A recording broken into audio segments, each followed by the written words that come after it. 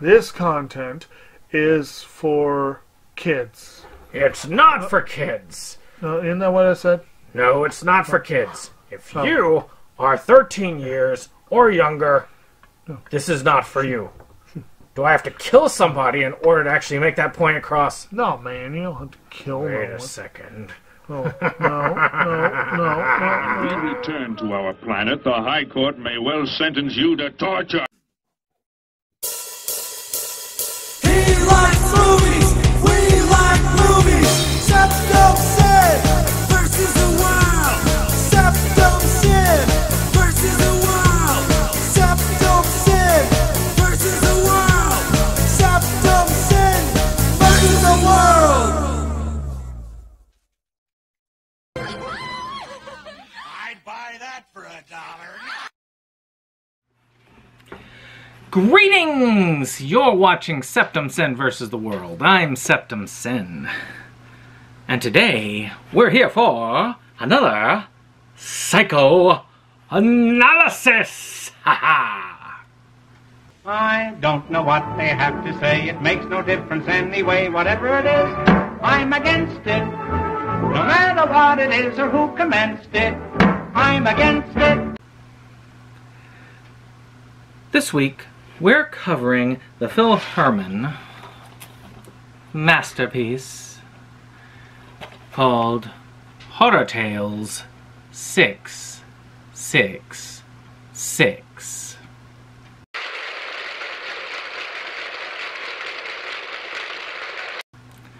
Let's see if I can get it. There we go. If it's over my face, it'll focus on it. New camera.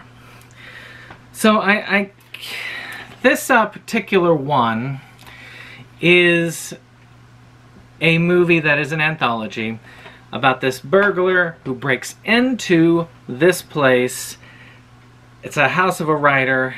He discovers a bunch of files on his computer and starts reading, almost obsessively. So this is in vignettes. What I love about anthology pieces is that they are essentially different movies.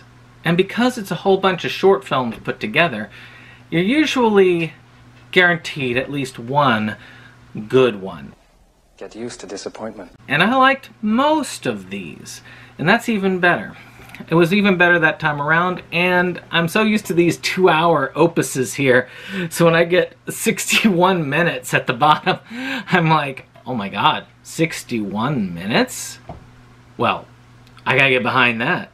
I'd buy that for $1. So let's talk about these. The wraparound is pretty much the burglar and him interacting with the stories, and then the last part, which I did find pretty interesting. I did like the ending. I thought this is fun. It does well. The sound pretty well performs. Joel Wynkoop is the burglar, and that's always fun. Now, the acting in this wraparound, again, pretty good. And one thing in particular, I love these answering machine messages. This is Larry. I'm out of town at the moment, writing my novel. Leave a fucking message. I mean, it's just hilarious. And I think there's two of them. There's one at the beginning and then one at the end. I'm not going to play the one at the end. You need to check it out for yourself. The production design on that wraparound, to me, is the highest production quality of it. The rest of it has more of a shot-on-video feel. This is much more a higher quality steak right there. So let's talk about the first of these. Women in Shadows. This is a story about an individual who kind of wakes up and isn't quite certain what happened. A lot of weird things going on in the background. And eventually you put together what happens. I'm not going to tell you what happens. That's up to you. The writing, this one to me is the weakest one. I just feel like the writing is hard to follow. It took me multiple watches to get the whole thing in my head. I'm pretty sure I have it at this point. If you want to know my full analysis of it, you can watch the actual psychoanalysis part later. But still, you know, out of them, I would say probably the weakest. I mean, is it like multiple personalities, possession, amnesia, or ghostly vengeance? These are things that that go through my head every time I watch this one. So the acting in it is pretty good overall. There's some unevenness. I mean, it happens. I'm not worried about that. Unless the acting is abysmal, I really don't hold that against anything that's a low-budget feature, especially a shot-on-video type feature, and that goes into the production design. It really does come across as shot-on-video. I'm not sure if it was shot-on-video, but if it was, yeah, definitely in that case. Even if it wasn't, that's a pretty good mimic of shot-on-video, so good on that. I love it when a plan comes together. So, Luck of the Irish is the next one on there. This one's a bit easier to follow. It has a bit of a thriller quality than it does a horror quality. I saw the ending coming pretty quickly.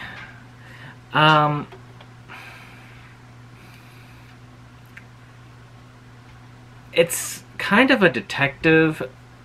Like I say, it's kind of a thriller, maybe even a noir type, if you really want to see what it's going for. I feel like there were some things missing with it, and again, I'll talk about that a little bit later. But it was overall good. I kind of liked the ending, even though I saw it coming. I mean, if they didn't do it that way, it would have to be... I also like the basement they used for one of the final confrontations. That was really cool as far as production design. Acting, good for that. So, spot number 3 is the Dark Woods, or let's see, the Who knows where thoughts come from? They just appear. The next spot is the Dark Woods. This one's about a father who ends up burying his son. It looked like he had ended up killing the baby. I'm not going to talk too much about it. It has a telltale quality to it. Very good. It doesn't really need much and does an excellent job in telling the story.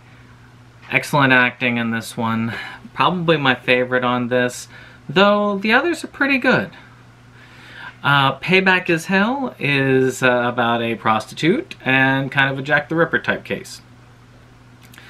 Very short, very sweet, to the point, fun video. I did enjoy it. If you want your sour scene and your boobs, this is where you get it. Shut up and take my money! And then finally, Stop It, You're Killing Me is kind of this tale about this individual. He's with his friend, and his friend always gets the women, and he can't get because his friend's kind of good looking and he's not as good looking. So there's a bit of a this is the last time vibe. I like the writing in this. I think this is my favorite one of all. The acting is very good. I liked how it was shot. It felt very well put together. I really enjoyed this one. But again, overall production design is more of a shot on video quality.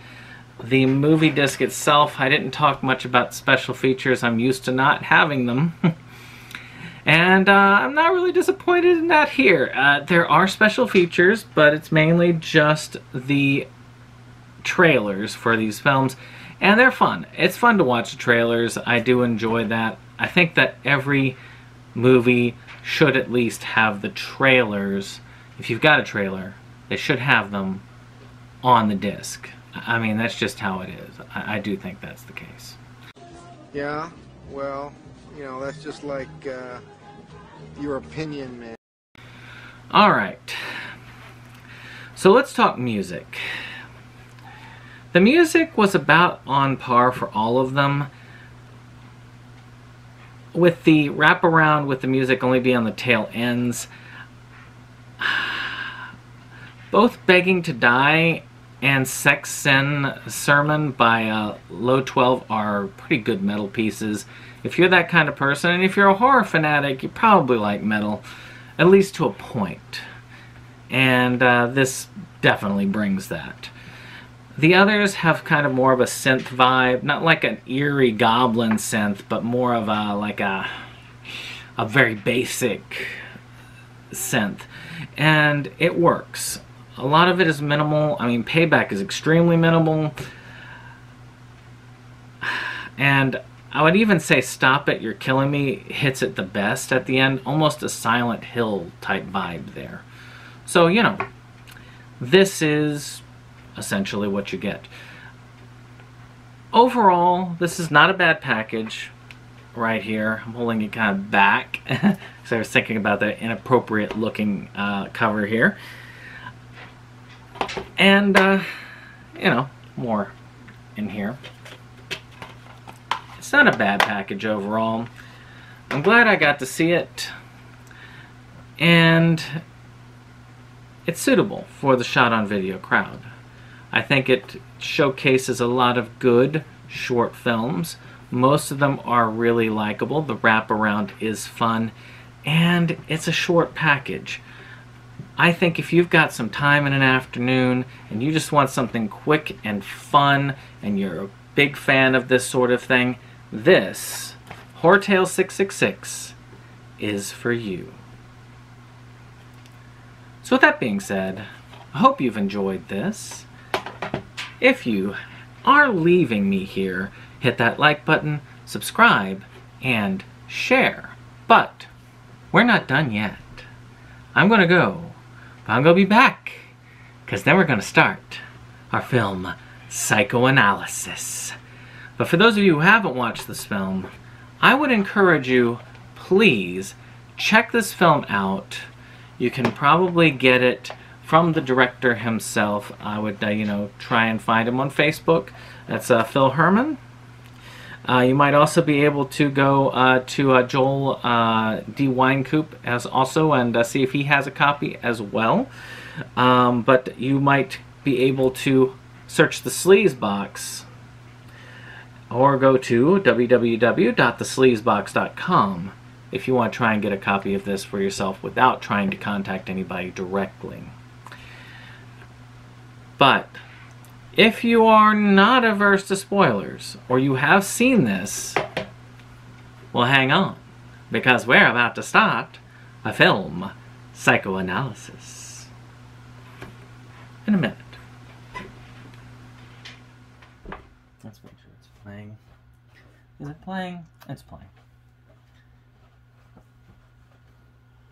Oh, I'm back. I had to run, but I'm back. So let's do that film Psychoanalysis. It starts off with kind of a film noirish scene. The burglar is sitting in a Chinese restaurant, and I love this voiceover.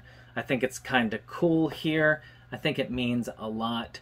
There's a little bit of a photo scene where you get a little bit of foreshadowing for some of the future stuff, but we'll talk about that later. I'm kind of uncertain about these white subtitles. I think it does show kind of the shot-on-video stuff, but I look at this and I see it's a lot higher quality than the rest. So maybe you could have had something like black subtitles. You could still read it, but it was still kind of hard to just read it. So the guy goes and he breaks into this house. I mean, he goes ahead to rob it.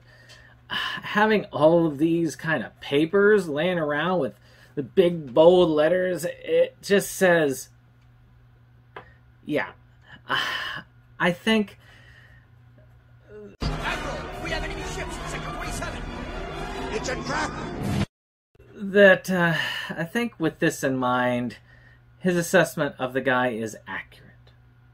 Sounds like an asshole.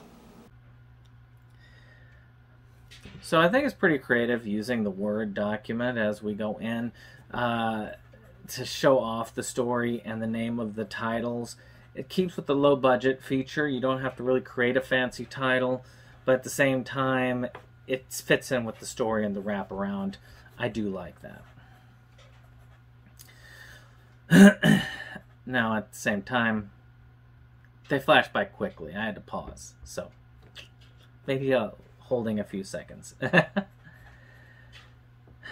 So here we are with our first one, where we see this guy in bed and this woman comes, she unbuttons her top, and in a way it feels almost like a possession. And you see this like thing in the window where she kind of gives this come hither a vibe, which again seeds confusion. We even have this call where this woman kind of gives him like this, hey, we were going to meet up. It's like, I told you not to call here. You know, again, confusion. I'm not sure what's kind of going on here. Like, did the guy forget what he did? Was something else in charge of him at the time? He's going over here with this, like, pill cabinet. Is it like the pills? Are they messing with him? Okay, he goes, he fixes himself some food. Yeah, onion soup. And put it in a cold pan. No, heat that stuff up first. Then put it in. It dissolves faster that way. Anyone know the effects? Now, I do like the appliance cutting on. It kind of gives the haunting angle, especially if it's a ghost coming in. And I also kind of wonder, because he wakes up a little bit later, like he slept. I mean, this dude just put the soup on the stove and he's going to take a nap? I mean, is he actually dead? I mean, is he dead because he died in a fire because he caught his kitchen on fire? I mean, tell me that's the reason. Maybe he's dead. That would make sense. And if you do drugs, you go to hell before you die. Please. This next scene kind of confused me, because if he knows what he did, why is this kind of a reminder, this tub thing? And they do focus on the bathtub a lot, because the bathtub is kind of the site of this murder that happened. And that's, you know, there. Let me play this for you. Try to remember, Al. Try to remember. Now, this is another thing kind of confused me. Is her accent like British, Australian? She's got an accent going. I just don't know what it is. These are the kind of thoughts that kept me out of the really good schools. But she's obviously the one that's kind of behind him doing this. At least I think she is. And it comes together essentially saying that, you know, the wife was killed for the insurance. He was going to make it look like a burglary. But then I'm guessing that the burglar killed him, or maybe he killed him a little later. And it looks like the burglar's wine coop. Maybe it's the same burglar that's in the wraparound.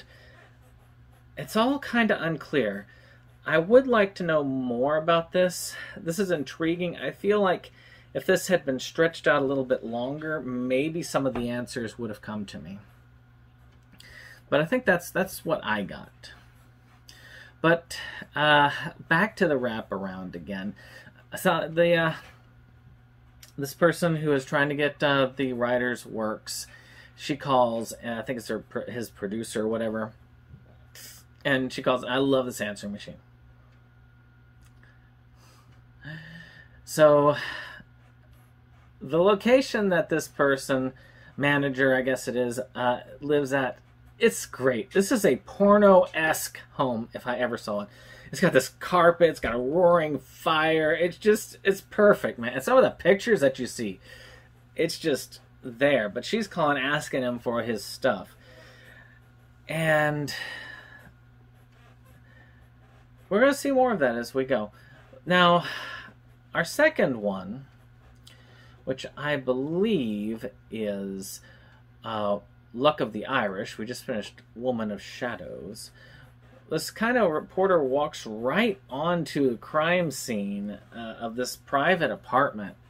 I mean, what are y'all doing? Let him go. Arrest his ass. There's got to be something illegal about that. I mean, press maybe out in the open, but you're walking into an apartment.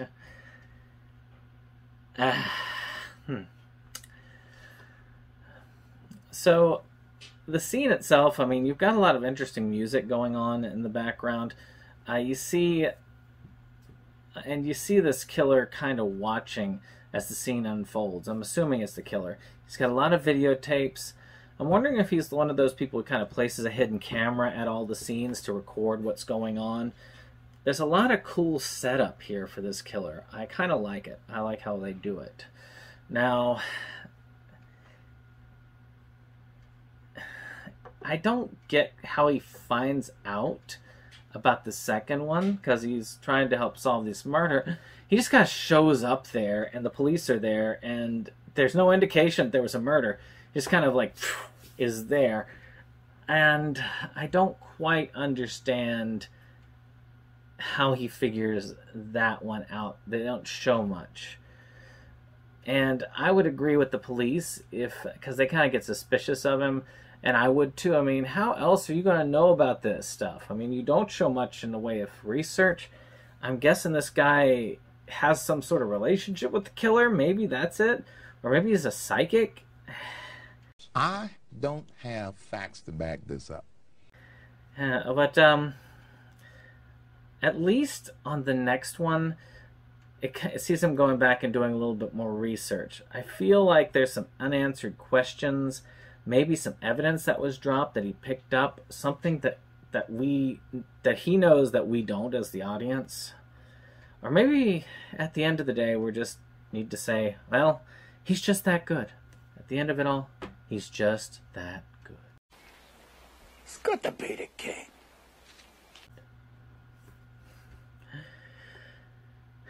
So he gets this other one. He finds that somebody has died. He goes down to the basement and he ends up running into the killer. I really love the grainy quality of the video in this scene. Sometimes grain, I know some people really don't like it, but for something like this, graininess really works to give the feel that you're looking for in the film, and that does a great thing. I feel like this dude should have been more prepared, seeing he's a super detective for this guy, but he does have a pretty cool fight thing and uses a legit self-defense technique, kind of slowed down a little bit, but I know this. I mean, I've had self-defense. I've seen how it works, so there's a cool reality to that, nice little tweak. And he kind of sort of knocks him down and out-ish, at least enough for him to go back, get his camera, and leave. And that's it, you know. I feel like that was a big risk, but I guess it paid off because he delivers this camera and they're able to identify the killer. Now, I don't understand this. Why isn't he hiding out? If he's such a big detective, why wouldn't he be able to connect the dots? This dude's gonna come after you. Which he does. I mean, really. But in the end, dude, you don't have to do a lot of research to know that the next target is you big dummy.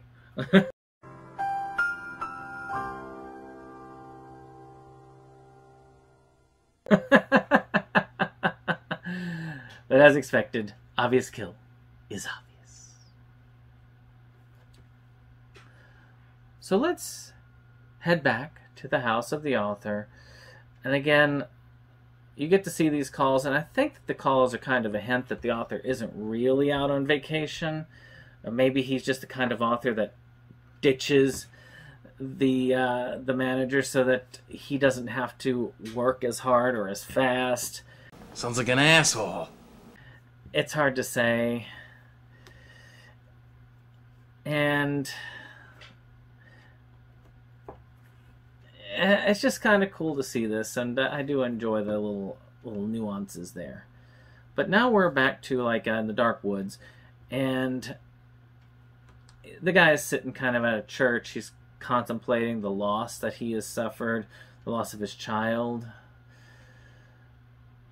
And one can really understand how this can push at you. Most newborns, if you have a newborn, you're not sleeping. You're not sleeping. And if you don't have a partner or somebody really steadfast to help you, you're going to not sleep at all, and you're going to be pushed mentally. You've got to be on top, or you could break. And in this case, yeah. The crying is what got to me. I picked her up and began to shake her. And shake her. And after a few times, she stopped crying. Shaken baby syndrome is actually very common, unfortunately. And I think that's part of what happens here. So we're looking here, he kind of just covers the child with leaves. And I guess he plans on feeding the wildlife. Maybe in the end he really wants to get caught, because you see him sit there on a stump, put a gun in his mouth with the intent of ending things. But he doesn't have the heart to do it. And that's when he starts hearing the baby cry. And this is kind of a telltale heart type thing. That guilt is just getting to him. He opens the bag and he starts running from this kind of ghost thing that we can't see. And you wonder if there's a lot of internal illusion going on, that the guilt has driven him to where he's seeing some sort of baby demon running after him. And it's great. You don't have to do a lot of special effects with it, because again, this is in his head, and you can show us that it's in his head. I kind of like that. And then he comes upon his own body, and it looks like he did blow his brains out. And I'm guessing that the spirit was just reflecting on what it did before he gets dragged down to, well, you know where. And if you do drugs, you go to hell before you die. Please. So, with the wraparound, they kind of lost the voiceover. It's kind of weird. They're inconsistent with it. I would have loved if they just kept the voiceover for the wraparound the full time. I think it does really well. And now we go to our next one, which is the Luck of the Irish. No, wait, no, Luck of the Irish is the other one. Payback is Hell. Well, we're talking more of a Jack the Ripper type character. You've got this woman kind of putting on this, well, she's having a nice topless shower scene, and I don't know. All these scenes are kind of awkward, and I guess I understand. I mean, it's kind of awkward doing a nude scene, I'm sure, but no one showers like this. I mean, who showers like this? Really? One of these days, I just want them to get in the shower and like, okay, take a shower like you normally would. We'll film the thing. We'll just use part of it for our scene. Maybe they didn't want to wet the hair, because sometimes it's hard to dry the hair. But, I mean, you find out she's pretty much a prostitute. They sent this kind of really tight nurse outfit, and it looks like it's going to pop open, but you find out later those buttons are much stronger than you would think.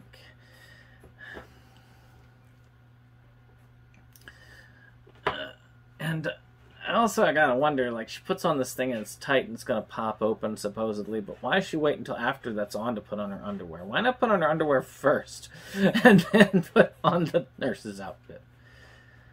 Maybe I just don't know. Oh, yes, of course. Sometimes I lose my train of thought. One time I missed the train because I was looking at a girl. So she goes to this guy's house, and you see this guy sitting there. And I just think to myself, oh, no, this dude's creepy. Don't trust him. But she's a prostitute, so I guess she deals with a lot of creepy guys. So it's difficult there. And she kind of undresses for him. But, of course, it turns out that he's actually a killer, not the one who hired her. And she ends up getting choked to death. I love this. I like the suspenseful music as they're killing her. And for goodness sakes, I love the abruptness of it. It just goes from 0 to 60 in just a moment, just like that, and then boom. that makes this probably one of my favorites. You know, the last one, which is... That's the buzzer. It's telling me my time is running out. Which is Stop It, You're Killing Me. It's a pretty cool one right there. You've got this kind of guy giving this voiceover. It kind of gives a little bit of an, I guess they call incel vibes. It's an off-colored remark. It's highly inappropriate. You want? I'll demand these text. Where he's really blaming his friend for his own insecurities. I mean, he's not that much worse looking than his friend in many cases, but I do think because his friend is more assertive, he takes advantage of it, and you can see that as he walks off with the women at the bar. And he tells him, you know, hey, we gotta help get you a woman, and I guess they like to go outside and drink in the bushes when they're saying this. But he goes on a trip, and his friend meets this other woman, and they're dating via voiceover. And I wonder, instead of going to black and just giving that voiceover, like maybe rent out a place,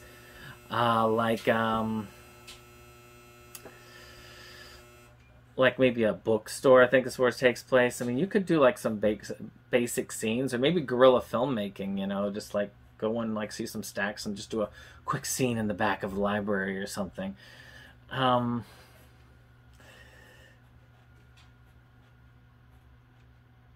And just get to the point.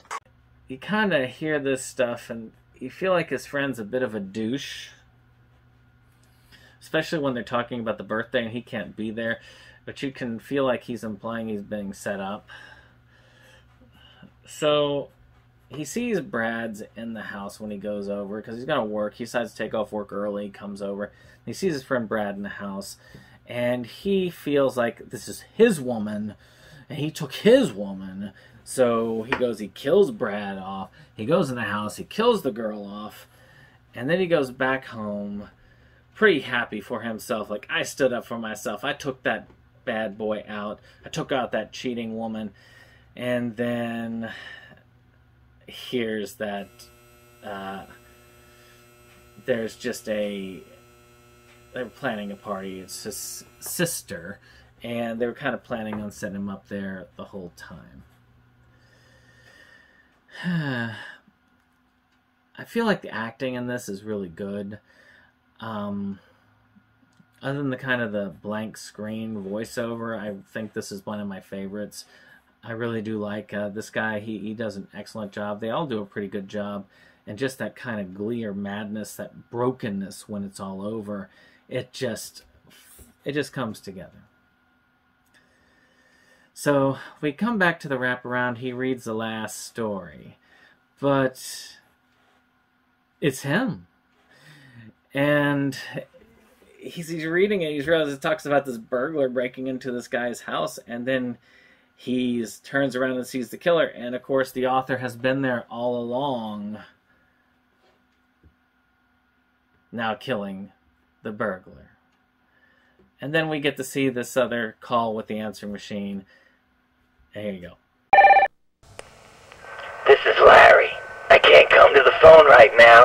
I'm killing some asshole who's robbing me. Leave a fucking message.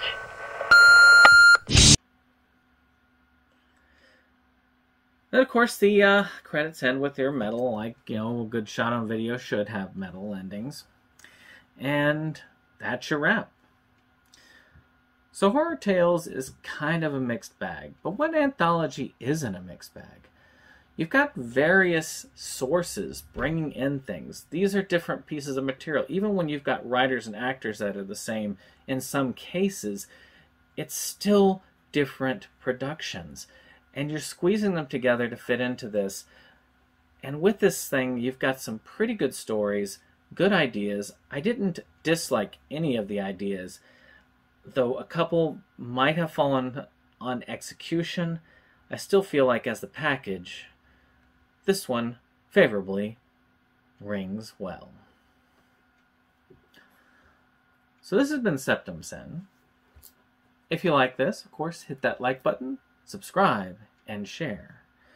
But go grab yourself Horrortales 666 at thesleevesbox.com. You won't be disappointed. But we'll see you on the next one. Bye-bye.